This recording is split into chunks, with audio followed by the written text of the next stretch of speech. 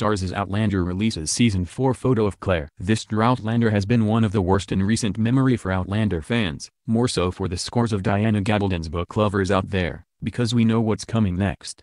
Okay, I guess I should say we think we know what's coming next, as it's highly likely things will be changed for the upcoming 4th season of the STARZ series. This morning the official Outlander Twitter account posted a photo of series star Katrina Balfe as Claire Fraser sitting atop a horse in a forest.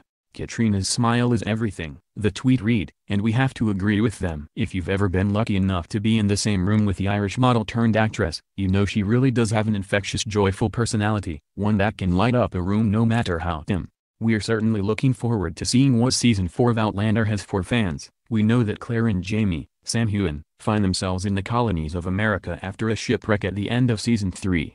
There will be new characters introduced and surprisingly, a fan favorite who will make appearances in the new world, even though in the book the character died. Also, Rollo. Outlander Season 4 has no official release date yet, but we'll more than likely get an update during July's San Diego Comic-Con.